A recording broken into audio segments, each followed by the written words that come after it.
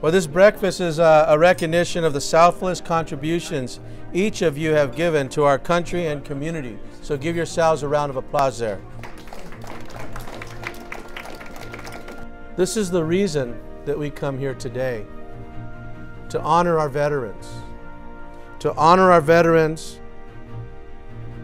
not just one day of the year, but 365 days a year. And next year is leap year, so we have to add another day.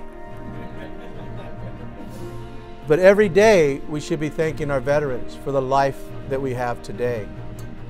Regardless of our political differences and ideas, that's the very reason that we honor our veterans, so we could have that freedom to have those different debates. But one thing that we should all come together on is honoring our veterans for what they've done for us to be able to be here, to be called elected officials. And for those that are joining the ranks of our military today, tomorrow, those that are abroad now, let's remember to hold them high in our prayers and our thoughts and your meditations, whatever it is that you move forward. Let's remember our veterans.